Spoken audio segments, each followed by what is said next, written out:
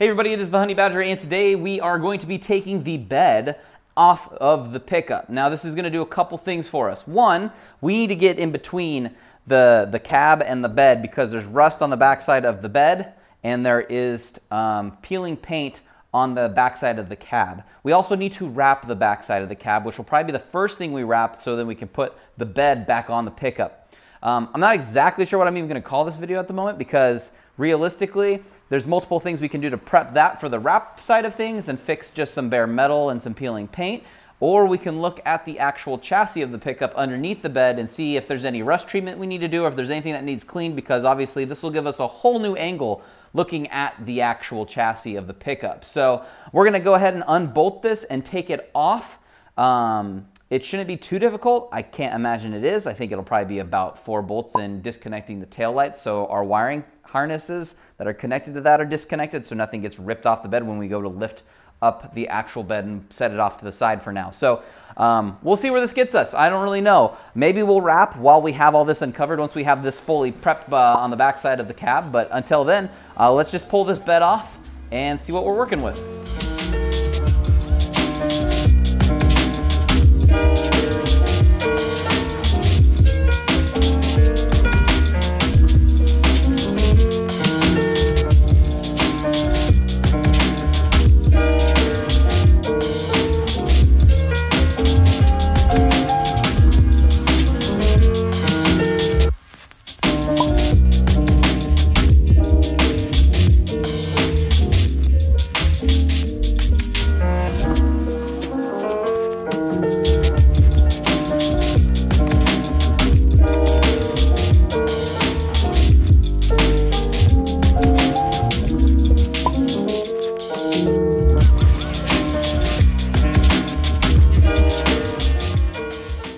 So this is a little bit awkward. I forgot to hit record on the camera when me and my buddy took the bed off. So the grand reveal wasn't really that grand. It's just off the truck now. But let's take a closer look at what all happened. So we have bolt spot number 1 right there, 2 right there, and 3 right there. And then 3 on the other side and the exact same right across. So those are your 6 bolts that come off to relieve the bed from its mounting spots. You do also have, at least I have, this was connected to the bottom of the bed up above, so just 1 bolt takes that out. We'll just leave that there for now. And then obviously any wiring you have for your rear lights or hitch or anything like that, which mine's been cut apparently a long time ago, so mine's wired a little weird. But anyways, a couple things just undone and it was really easy. So obviously we have the bed off, which is good. Now we can prep the back of the cab, which if we look at it, not in the world's worst shape, very dirty, and we do have the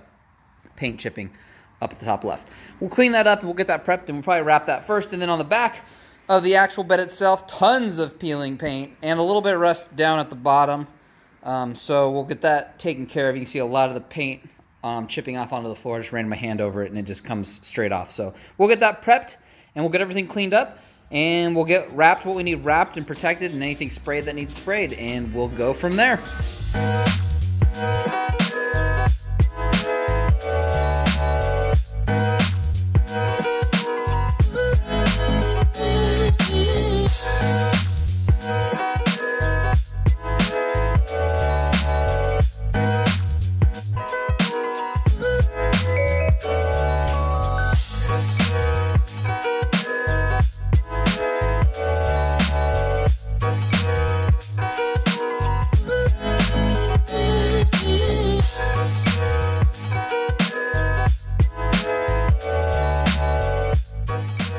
Oh, hi everybody, it's my reflection in my window. So we need to have a quick talk about what is going on with this mid-video update. I've learned a lot recently and it all actually makes perfect sense. I did a lot of research and learned that you can sand your vehicle and you can try to wrap it, but that's not actually going to be the best practice. Now what happens is when you go to wrap, you have to lift the vinyl on and off the vehicle to get it to smooth out, to lay, to pull up, to adjust, all that type of stuff. You don't just like set it down and then like, cool, I'm done. So I test wrapped a few spots and it still pulled this paint up here and here. And I only test wrapped a spot like this big here and a test spot like across this way. Just trying across different angles on fresh paint where I've sanded, where the body lines hit, or not body lines, but where the metal hits the actual paint. So I tested it and it's pulling up the original paint that was still stuck to the car, you know, fairly well. I mean, better than spots where there's no paint. And I watched more YouTube videos of people painting or prepping their vehicles like this and then wrapping their cars, and I noticed they don't show the spots that they had to prep like this, because I guarantee you it didn't work for them. I've seen it in 2 videos. One of them they covered up by putting like a toolbox in front of him. The other guy he shows him wrapping his car after he's prepped it. He wraps one door and then he never shows the front of the car where he did all the prep work. So I'm not saying it didn't work for them. I'm guessing it didn't, because if you take a vehicle like this to a place that does vinyl wrapping, they're gonna tell you need a brand new paint job. So I knew I needed to probably spray something down first. So I haven't done that on that section, because I don't think rattle canning that's going to be sufficient enough. So what I've actually done is, luckily I have access to a paint booth where I work. I took this front top part off that goes here. I took this off into work. As you can see, it's crazy shiny. This is even like fully prepped. There's a little bit of stuff you can see in the paint because this isn't buffed. This is just to do a test. But we decided to spray this, which is in the condition of basically the rest of the truck. It had some bare metal, it had some of this paint. We're gonna see if this can withstand being wrapped and having the heat and just the pliability of pulling the vinyl on and off this piece over and over, you know, adjusting. I'm gonna put this through its paces with some test vinyl to see if this is wrappable. If this is wrappable, that means the whole truck needs sprayed, I'm gonna say it mildly professional, with like a stage 1 paint. That would be great. And that would be what happens. And honestly, at that point, I would maybe just paint the truck and not wrap it, because it'd have a really nice fresh paint job, because that piece looks really good. Now, if that doesn't work and that's still gonna pull at paint, what I'm gonna have to do is probably prep the entire truck even harder, probably down to bare metal. We're talking full on primo paint job, and we would do something really cool, and it would just get a very nice paint job. Again, I luckily have access to a booth and can basically just buy the paint and spray it with a friend. So I'm lucky in that regard that I have the ability to probably have that happen. It's gonna basically be sprayed anyways at this point, mildly professional instead of just rattle cans, because that's really not gonna work for wrapping. Now, if this works and we wanna continue with the wrap, then that might be an option. I still haven't currently decided. I might also save the wrap for my wife's car, because it would look also sick on her car. So that's where we're at. I wanted to let you guys know that that's the case. If you have a project like this, or you have paint that's been doing what my paint has been doing, and you just want to wrap over it, I'm not saying you couldn't wrap over it. You could, but the minute you go to peel it off, you're gonna take all the paint off underneath it. You're gonna be probably in a worse state because of it.